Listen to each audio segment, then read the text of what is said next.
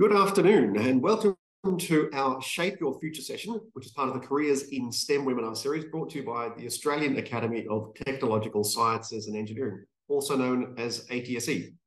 To begin with, I'd like to acknowledge the traditional owners of the lands where I am joining you today. It's the Gadigal people of the Eora Nation. I'd like to pay my respects to elders past, present and emerging. I'd also like to extend that respect to any Aboriginal and Torres Strait Islanders people joining us today for this session. So welcome.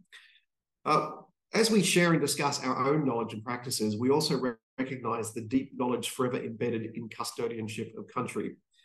My name is Ian Offerman. I'm a fellow of the ATSE and I'm going to lead you through today's session. Very quick bit about me. Fellow of the ATSE, I'm an associate professor at the University of Technology in Sydney, but I'm also the chief data scientist for the New South Wales government. And I have been working in the area of data analytics and AI for many, many years now, more than I could actually possibly remember. The theme for today's session is from code to career towards our digital future. As part of the session, we'll explore the evolving digital landscape, emerging technologies, and the diverse career paths available in our digital futures. As housekeeping, I'd like to remind all attendees that they have agreed to abide by the ATSE's Code of Conduct, including in the Q&A channel. This session will also be recorded, which means that if you do say something bad in the Q&A channel, it'll be captured forever and made available on the ATSE's YouTube channel in the coming weeks. So we're keen for this to be an interactive session, so please make sure to submit your questions in the Q&A box at the bottom of the screen at any point. We'll ask our presenter your question during the 20-minute discussion part and in the second part of the session. Now, our speakers. I'm excited now to say that we will be hearing from Julie King, who's the Senior Manager of Curriculum at the Australian Curriculum Assessment and Reporting Authority, also known as ACARA. Julie works with the learning area curriculum and is a specialist on projects such as the development of work samples, resources, and professional learning. She was the project lead for digital technologies and curriculum specialist for technologies. Julie coordinated the development and review of the Foundation 10 Australian curriculum in technologies. We're also joined by Dr. Ruwangi Fernando, who is an accomplished IT expert. She's also founded two organisations, STEM Sisters and iSTEM Co., which advocate for women of colour and facilitate employment opportunities for culturally and linguistically diverse women in STEM. And finally, Dr. Alina Lam, who is a science learning designer with Oxford University Press and an ambassador of ATSE's Industry Mentoring Network in STEM program, the IMNIS program. Alina's work includes developing print and digital education resources to support secondary students and teachers, and she does that nationwide as they navigate the science curriculum. So today, our panelists will explore their careers in STEM through the themes of the session. And we've asked them to reflect on their choices that led them to where they are, the influence of technology on their career pathway, and how the collaboration between creative problem solving and technology connect in their day-to-day work. So without further ado, I would like to invite Julie to begin. Julie, over to you. Thanks very much, Anne. I'll just share my screen. And before that, I would like to acknowledge that I meet today on the traditional lands of the Gadigal people of the Eora Nation, and I pay my respects to Gadigal elders, past and present, for they hold the memories, the traditions, the culture and hopes of Aboriginal and Torres Strait Islander Australia, and by extension, all of us. So my education, I've summarised there, and I'm going to speak to that in terms of the STEM journey that I've had. But we have the career highlights there, I suppose, the stages of my career with teaching in regional New South Wales and in West Sydney, then moving into distance education writing and instructional design, then working in technologies in the New South Wales Department of Education as a senior project officer and then a manager for technologies, and then moving to ACARA, where I was looking after the technologies, the development of the technologies curriculum, and now I manage the learning area specialists. So in terms of my STEM journey, the Bachelor of Education was really the starting point. So that was for my food technology and textiles and design teaching. But at that point, you know, it was quite a long time ago, and my interaction with computers was non-existent because there weren't any computers in schools. So that's quite a different notion for some of you to comprehend. But my first course was, in terms of computing, was an introduction to microcomputers, in which I did that by distance education and didn't touch a computer. So it wasn't until I actually moved to an inner city school and started to work on in-service learning things as I went along and trying to embed that in my teaching and learning. I also undertook a postgraduate diploma in design studies because that was a point in time when design and technologies became a subject of its own. And so I felt that I needed to extend my capabilities. And in that, there were many opportunities for me to develop my digital technology skills. Very early versions of the Adobe Illustrator to redesign the blade of a kitchen whiz. All sorts of different interesting things that were completely outside my comfort zone, but were certainly very useful in terms of my teaching. My postgraduate diploma in design studies was really helpful in terms of broadening my expertise in technology so that I felt comfortable with a broad range of technology subjects, including industrial design. So I also looked at a diploma in book editing and publishing. So I completed that because that complemented what I was doing with the writing and instructional design. And I was writing textbooks and writing support materials for video.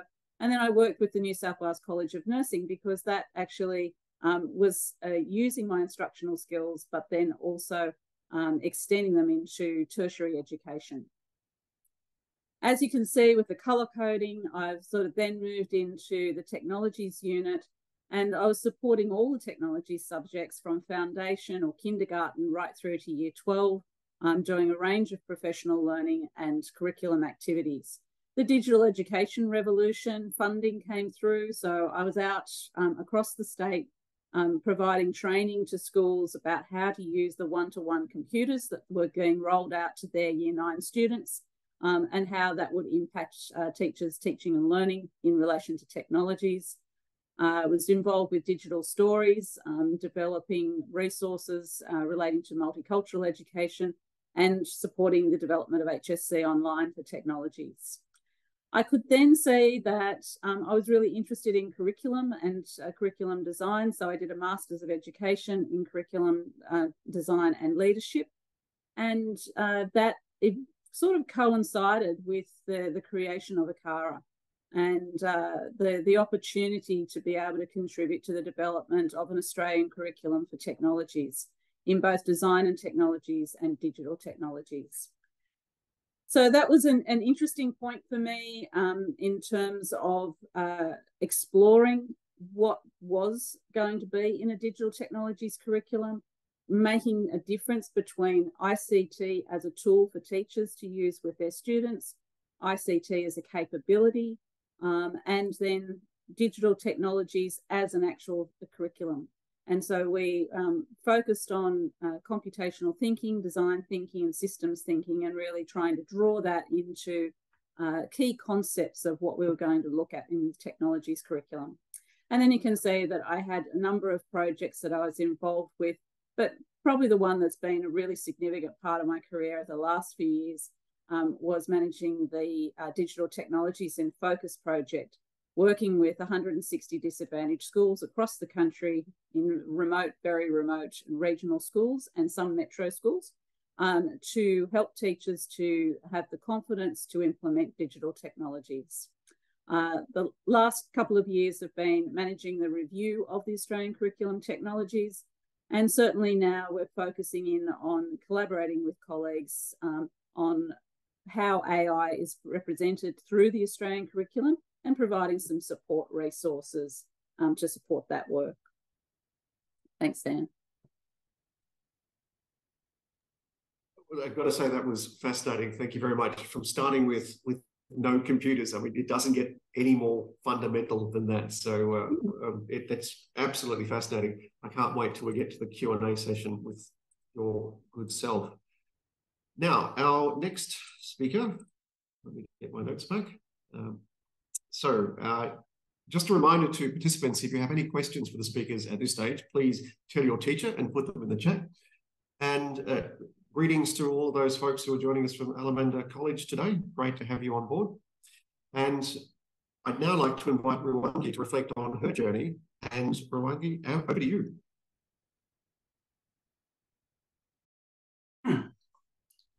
Hello, I hope you can hear me. Thank you so much and welcoming me and having me this part of the panel discussion. And I love to share my journey. It's all too kind of scattered, so many things, but definitely I'll take you through. But I think in the core of the presentation, you can see how I've leveraged technology, and that should be the main messaging.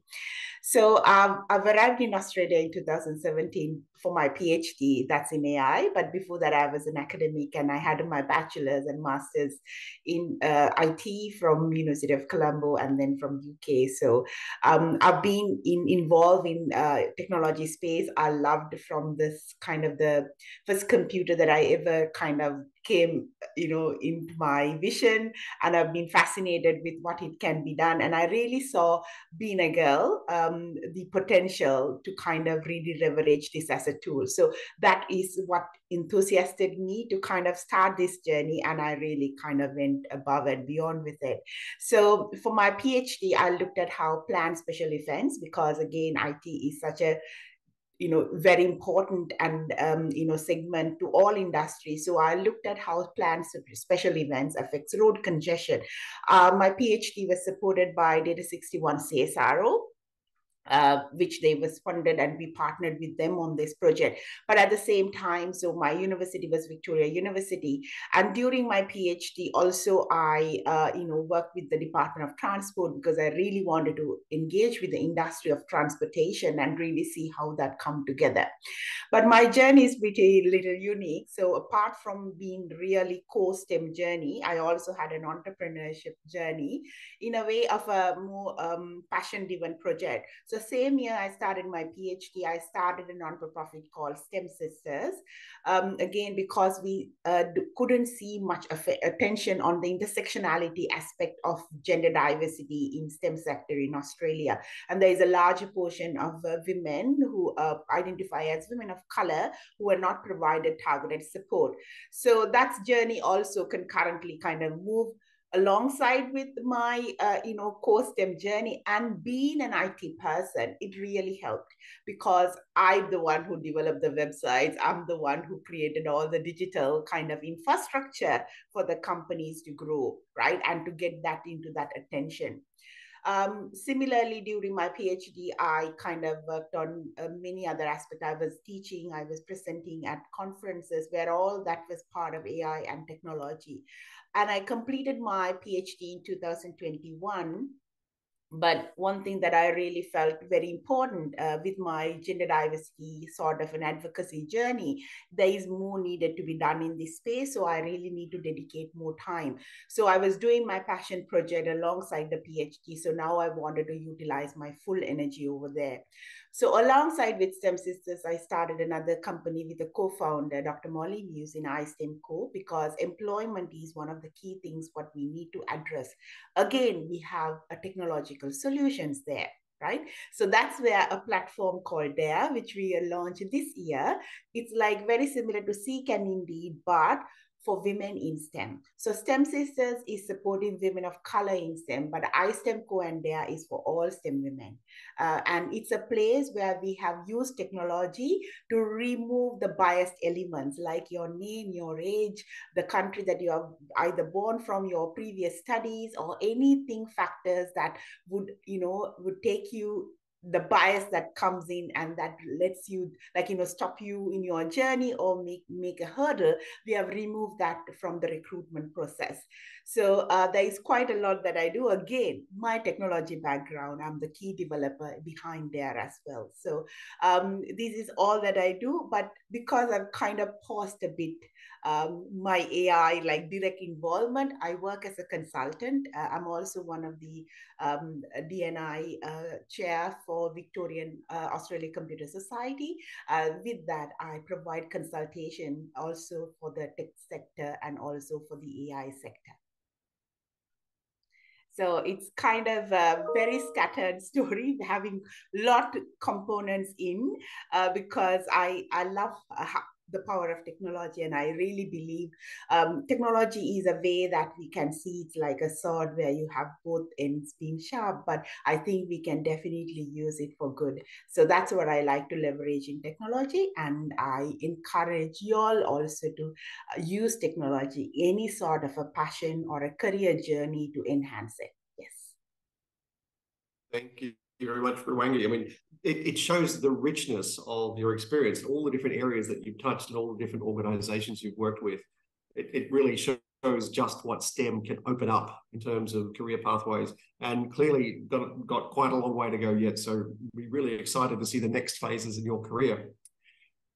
To conclude the speaking session, we have Alina here to talk about her experiences. So Alina, over to you. Thank you, Ian. Sorry, yeah, perfect. All right, I'll just share my screen. Yeah, so my name is Alina and I'm joining you from Wurundjeri country today. Unlike Julie and Rwangi, I don't have a background in IT or digital technology, and I'm very early into my career. So I can just remember when our first classroom, when we got our first classroom smartboards, and I think this was when I was in grade 5 or so, but teachers were still learning to use them, and I didn't really have much engagement with them either. As a learner throughout my high school years, I experienced that gradual integration of technology into the delivery of education. We had access to computer labs for the basics, and in year 10, the school had enough funding to lend each student a netbook, which is a tiny little laptop. In fact, the screen was so small that we couldn't really do anything useful on them, so not many of us actually used them. Everything was still very paper-based, and for students who brought their own devices in, all we really used them for was to look at PDF pages of our textbooks.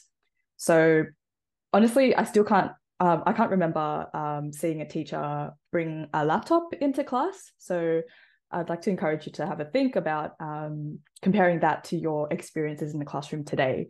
And hopefully that helps you appreciate how much technology has become integrated into your learning experiences, how quickly this has changed over the last 10 years, and how quickly our relationship with technology will continue to evolve as we move towards the future.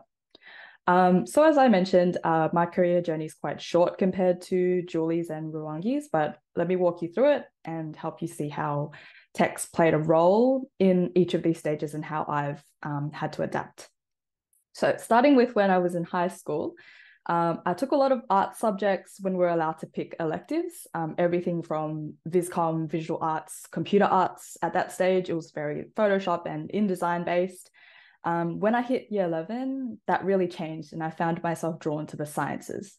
I'm based in Melbourne, so I took VCE chemistry, biology, maths methods, specialist maths, English, of course, and health and human development. So it was very much geared towards a career in the health sciences or life sciences, anything STEM really.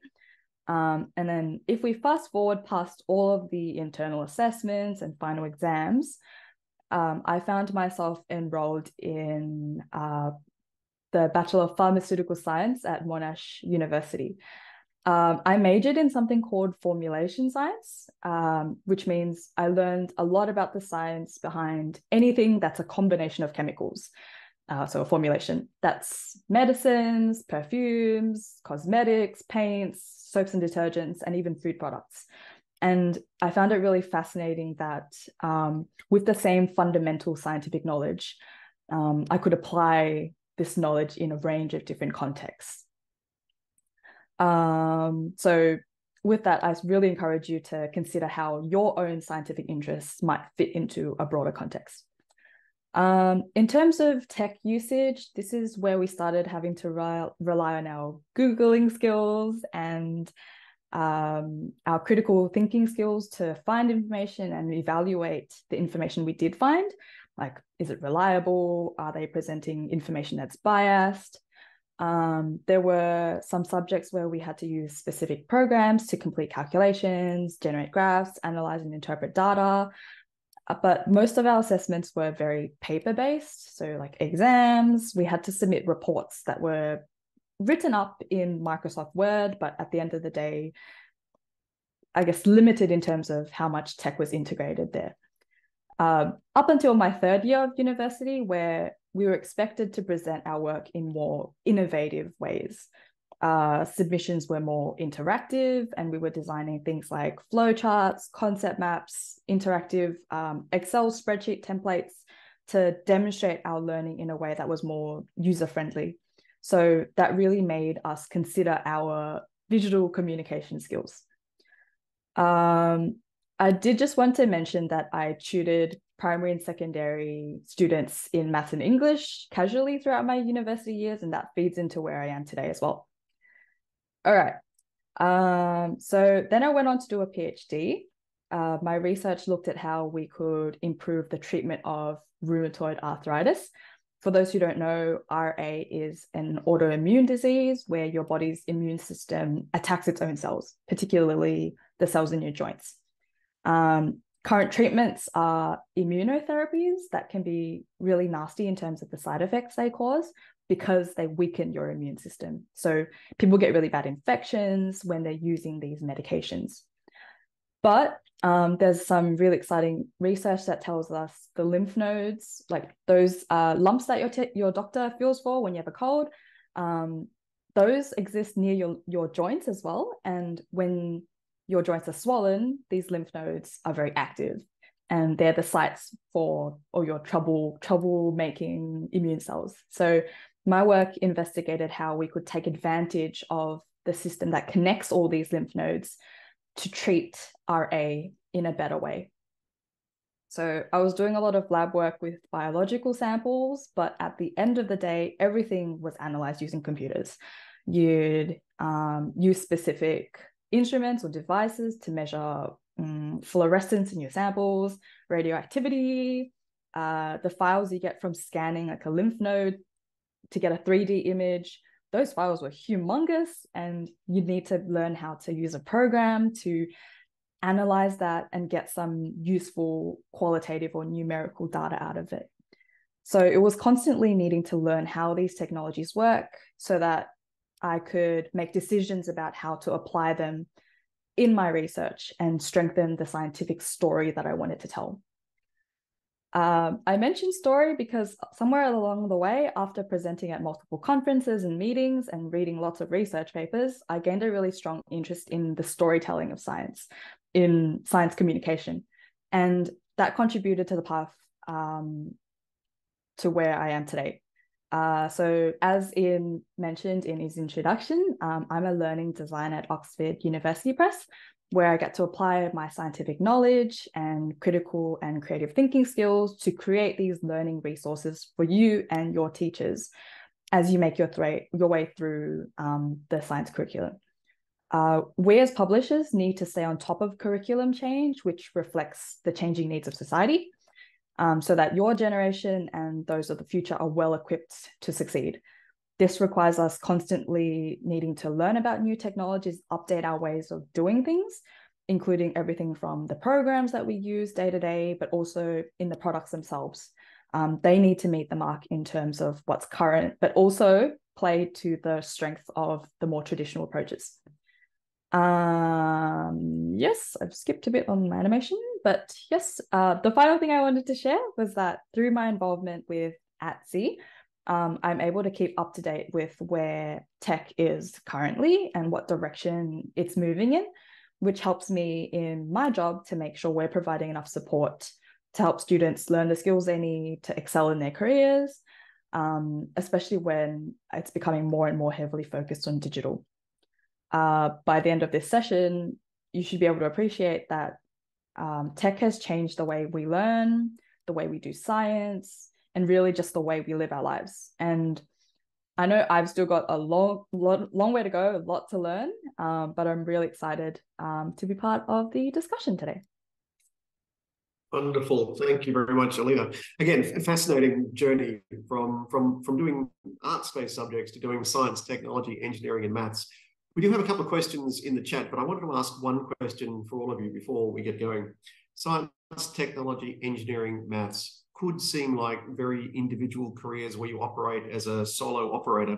I'd just like to get your very quick reflections just to get us started. And Alina, I'll start with you. We'll go back in reverse order of speaking. Your perspective on the role of teamwork in order to deliver results in a science, technology, engineering world. And then Julia might get specific to you and talk about curriculum, but I just want to ask you your thoughts about collaboration and teamwork in doing STEM type work. Yes, teamwork is an enormous part of every aspect of my career so far. From when I was doing research, everything is about collaboration. Everyone brings different skills. So to be able to harness everyone's strengths, bring everyone together and do better than you would have been able to do just as an individual, I think that's a really big part of creating good science and like achieving success there. And in terms of my job today, as a learning designer, you sort of sit in the middle of the company. So you're talking to all different departments, editorial, you talk to people in production, people in finance, it really requires all hands on deck to make the ship float and arrive at the destination you want to go in. So it's really important, like being able to work together with other people, bring together everyone's strengths to make things possible. Thank you. Rwangi, I'm going to add a little twist to the same question for you. Science, technology, engineering, maths, STEM. We often hear about STEAM, where there's an A in there as well. And from your own perspective, you're not the lonely scientist with a lab coat in the lab. You're not the lonely programmer sitting there programming. What role collaboration not only across the STEM part, but also the STEAM part? Yeah, of course, it's just the way the world is moving. We need everyone, and as inclusive as technology is supporting all the segments, like technology needs that input as well. If I give you a little glimpse, I remember when I was doing my PhD thesis, I was looking the AI solution, like because I was looking at transportation, but I could see the similar solution apply on medical domain, and I was actually reach out to some of those researchers because there is that sort of a synergy, So collaboration and partnership is so important. And again, in artistic side, again, if I give you an example from STEM Sisters, we have range of initiative. One is a magazine. It's an award-winning magazine called Magnify. We are doing that to support, amplify the voices of women of color in STEM. And it's a group of, like, we are using all artistic tools. We are using Canva, which is technology-enabled, design tool.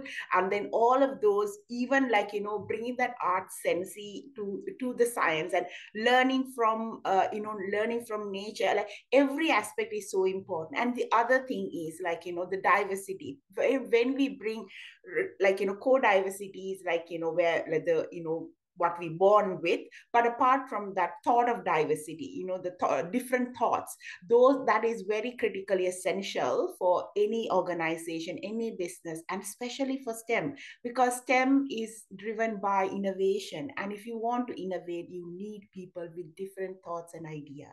That's number one key thing. And to face the challenges of currently what we have and what we see in the future, we need everyone to be part of this journey, come collectively.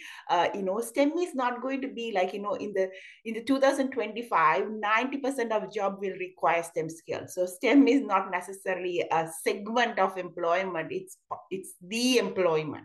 So therefore, learning STEM is essential. Being part of STEM is essential, but it doesn't say you don't have to be a hard wired coder. It's not just STEM, there is so much opportunities. Yeah. Great. And that leads nicely, Julie, onto yourself. It's everywhere. It's part of every career. How on earth do you pack it into a curriculum, in particular when you try and include that collaboration and teamwork element in the technology curriculum? How do you do that, and how do you develop these skills in students? So I think there's sort of three levels, really. I mean, when we're actually developing the curriculum, we're working together as the science, the technologies, and the mathematics specialists working collaboratively to actually develop a curriculum that actually speaks to each other. So we're looking for the related content across those 3 learning areas, and making sure that the progression is actually appropriate, that we're not teaching things in science before they've learnt something in maths that they might actually use. So there's that side of the collaboration as well. And from a curriculum perspective, we're looking at to get the E, which is sometimes sort of forgotten because it doesn't have its own learning area. But engineering is addressed through physical sciences, and it's also addressed in design and technologies through the engineering principles and systems. So there's a very explicit place for engineering in the Australian curriculum. In terms of when we work with schools, we really want to make sure that we have people from executive as well as science, technologies and maths teachers, because often to create a really rich STEM unit of work and to get students working collaboratively across their science and technologies and maths classes, we need help from executive to be able to look at the timetabling decisions that might actually facilitate that. And whether or not that's the establishment of a new elective, or it's just to make sure that people are on the same line, so that can happen. So there's collaboration in that way as well. And then once you get into the actual development of a unit of work and a STEM project, then the students need to be using their teamwork for that. The other aspect of curriculum is that we have general capabilities, and we have 7 general capabilities. We've got numeracy as one, digital literacy, critical and creative thinking, personal and social capability, ethical understanding, intercultural understanding, literacy. So all of those things work together when you're actually working in a STEM project. That sounds like a lot, so I really do not envy you, but I think the packaging up from the more coherent picture, I think it's the only opportunity you've got to try and bring everything together. Now, we've got some online questions we're going to turn to, so I do encourage you to keep the online questions coming. This one is directed, Alina, at yourself, but I'm going to ask the same question of each of you. Alina, how did you know you wanted to pick formulation science at university? How on earth did you know that? Aha, but I didn't know that. Starting off in uni, I really didn't know what direction I wanted to take. As part of my degree, they give you 3 options. You can go down the biology route, the chemistry route, or I guess formulation science is also very chemistry, but it's different from like synthesizing molecules, like making new molecules. It's more about like the interactions between them further down the track.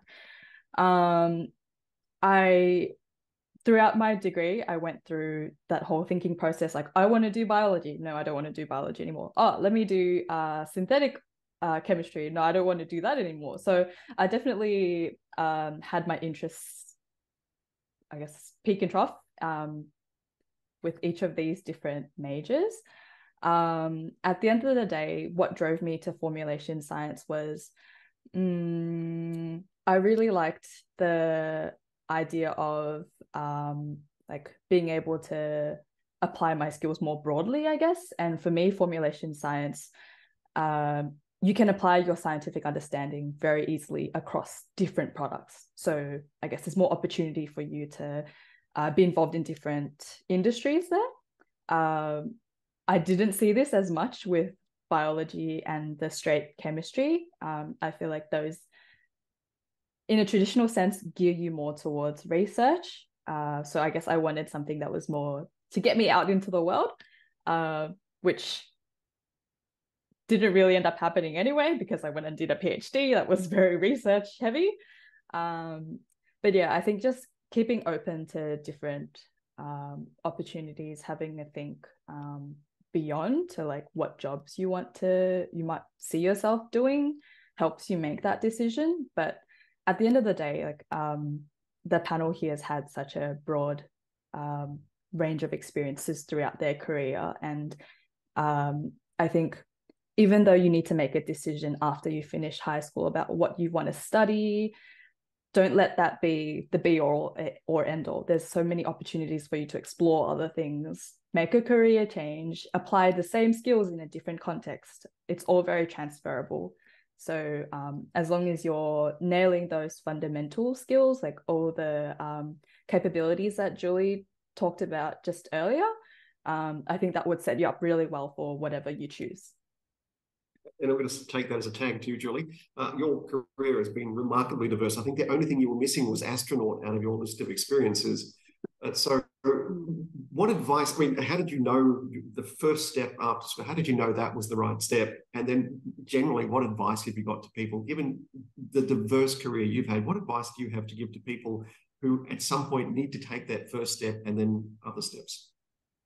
Look, I think, just follow your passions, really. I know when I was at high school, my teachers were not overly impressed that I was doing food and home economics type subjects. They couldn't understand that, but I was really interested in food. I was particularly interested in nutrition. To do food and technology, textiles, I had to do textiles. It wasn't my kind of go-to place, but I ended up getting a passion for that as well.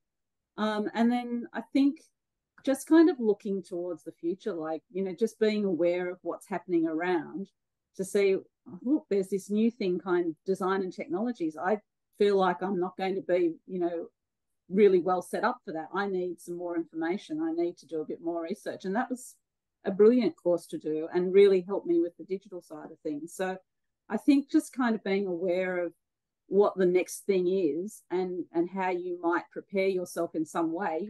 I'm certainly not a guru on any of those things, but I know enough to be able to sort of take people on a journey and find the right people to help me to actually get to the next step with the work that we're doing.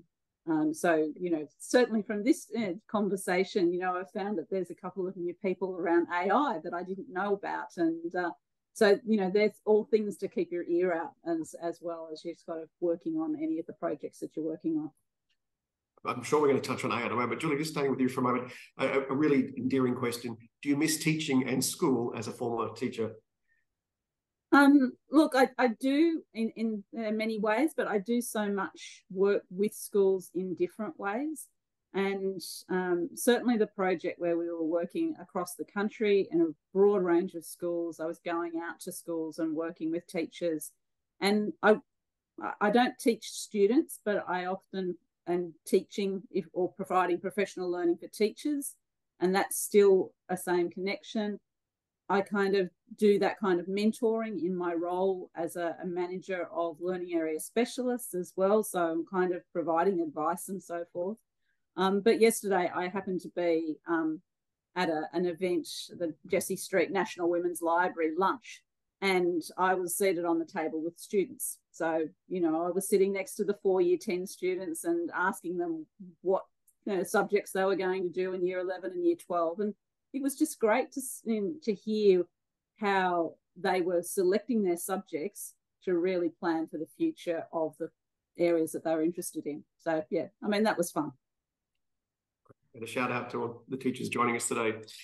Rwangi, I'm just going to ask you the same question about how do you know and what advice could you give? And then there's a second question specifically targeted at you. So how do you know that this is the next step, given all the steps you've taken? And what advice could you give people? Yeah, so I can definitely echo what Julia and Lina said. That's been my way of journey. Like, of course, passion, but sometimes we are finding hard to find what's our passion. So then saying yes to everything is the way to start. Because then you experiment with yourself. Figuring out, is this something that I like, or is this something that I don't like? There are clear things that like of course, my love for IT, like technology, anything that IT have framed and come to now AI has been my passion. But then again, with the other steps, with the other entrepreneur steps that I've taken, it's been trial and error, and then have found my path. Now I'm actually trying to see how technology and diversity, how they can connect, benefit each other, and really make a strong bond. So that's my kind of portion, like my mission ahead. But it's all about trial and error. And I would say, like, everything that I've taken, even I think if I consider, this was not worthwhile, they have like, you can only connect dots looking backwards. So I would say all the dots have connected so far for me. Even the smallest designing thing that I've taken, I love creativity, but I can't draw much, but I have conceptual ideas of creativity. So like tools like Canva have enabled me to bring that up, because that takes the burden of the skills that I don't have, you know. Likewise, anything that I've done so far in my life, I can see how they connect to each other. Even now, if I'm now not, like, you know, I've been an academic all my life, you know, in universities. Now I'm taking an entrepreneurship journey, but my teaching and learning and then being part of that, and like, you know, having even doing a PhD, you know, you don't require a PhD to be a tech entrepreneur, you know, but still having that PhD really leverage a lot of. So everything that I've done, it has been connecting the dots, you know. So it's just have to say, yes, you're young students, explore what's out there, and don't make any excuses in terms of knowledge. You have every piece of knowledge that in the heart, like, you know, basically, Pam, like at your fingertips, so you can learn about anything, enrich yourself about anything, explore anything. So use those opportunities when you're young. Experiment, that's what I say, so you can find your passion sooner and you can move towards that passion more aggressively. Now, I'm afraid we're running out of time. We've got a whole lot of questions which have popped up. So I wonder if the panel will indulge me with some rapid fire responses, see how many of these we can get through. Rwangi, the first one's to you. Please, rapid fire. Do you think being a woman, it's unusual to choose coding as a career? And are there many women in IT? Short answers, please. Yeah. It's I don't consider, like, you know, gender for like, and I've taken that equation out from my mind. So therefore I'll find women in STEM, like, you know, women in coding. So, but there is less. We need to improve that, and we need our hands on deck so that we would remove the bias from AI. Yes. Awesome, excellent. Alina, what was your ATAR to get into university, if you're willing to share it? Happy to. I got a 93.5. I think I needed an 86 or something to get into my degree. Okay, and for everyone listening, that is awesome. That is a very good ATAR.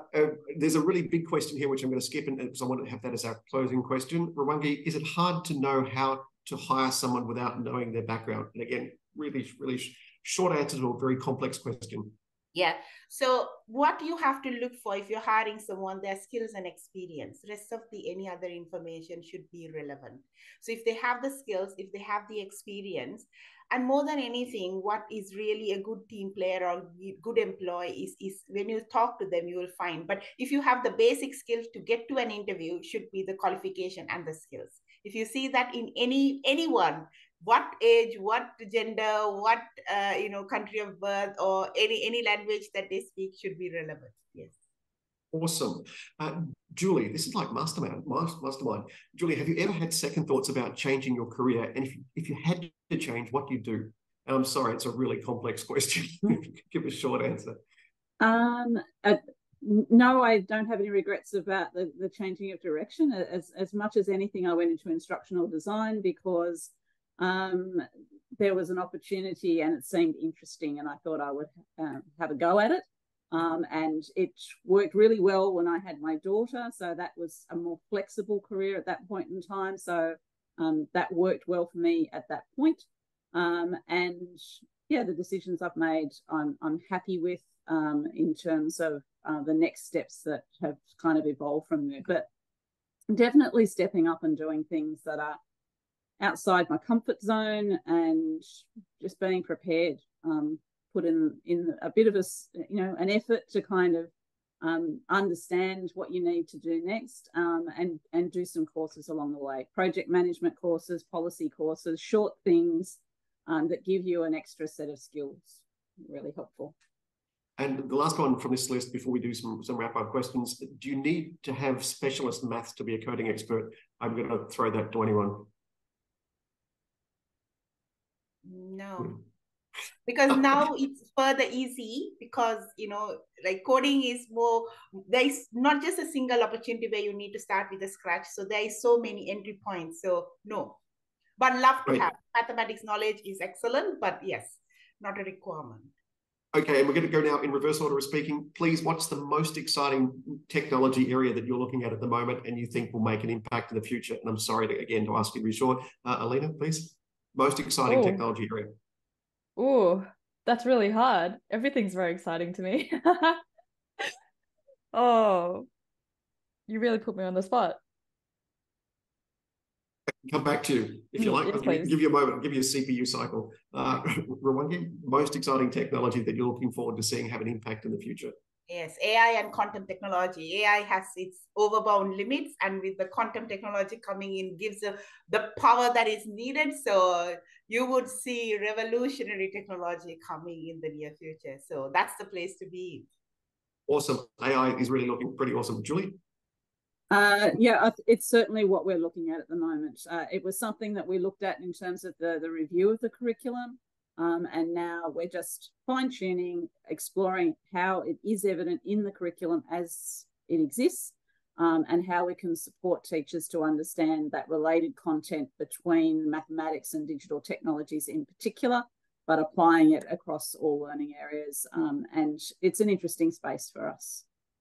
Awesome. All right, Alina, back to you.